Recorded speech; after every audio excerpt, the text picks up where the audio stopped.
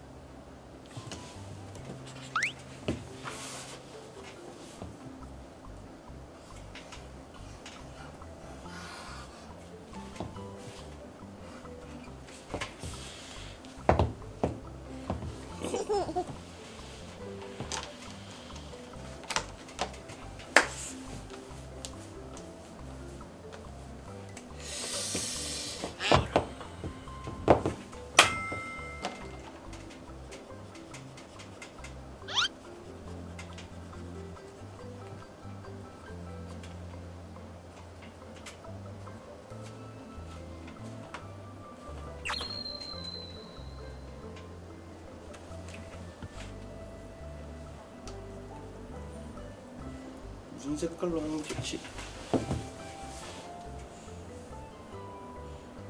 2023년의 색깔은 뭘까?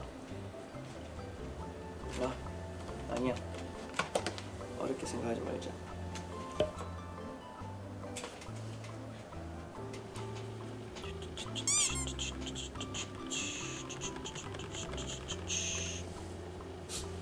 빠빠빠빠빠빠빠 빠라빠라빠빠빠빠빠. 2023을 쓰는 게 제일 어렵네.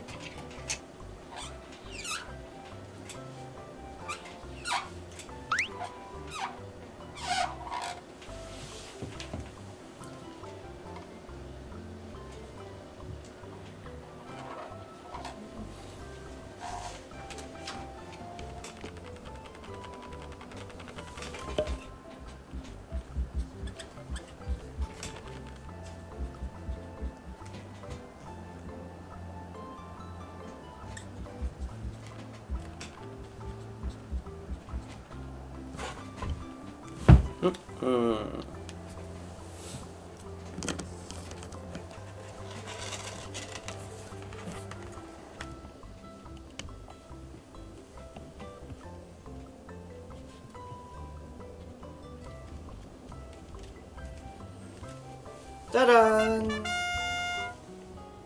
네, 2023년 개묘년 검은 토끼의 해를 알리는 설 명절이 다가왔습니다. 우후! 오늘은 또 2023년 설을 맞이해서 제가 바라는, 또 제가 생각하는 2023년의 이미지를 먼저 이 병풍에 한번 옮겨서 그려봤습니다. 자, 한번 풀어서 보여드릴까요? 빠바바바 빠바바바 짠! 춘, 하, 추, 동. 네, 봄, 여름, 가을, 겨울이죠. 제가 병풍 앞에 이렇게 적었듯이 2023년 보통의 날 산들이라고 적었는데요. 사실 저희가 봄, 여름, 가을, 겨울을 온전히 다 느끼면서 이렇게 한 해를 보낸 기억이 제가 생각해보니까 좀 가물가물한 것 같더라고요. 그래서 2023년에는 우리 모든 분들께서, 우리 바나분들 모두 다 봄, 여름, 가을, 겨울을 완벽하게 느끼고 즐기시고 행복하게 이렇게 지낼 수 있는 그런 한 해가 됐으면 좋겠다라는 바람을 여기다가 한번 담아봤습니다. 네, 정말 별탈 없는 보통의 날들이 계속 여러분들과 함께 하기를 바라겠습니다. 우리 바나 여러분들도 이렇게 올해의 목표나 마음가짐을 저처럼 이렇게 만들어 보시면 활기차고 희망차게 한 해를 시작할 수 있는 그런 의미 있는 작업이 될 것 같습니다. 자, 우리 바나분들 2023년 항상 행복한 일만 가득하시길 바라겠고요.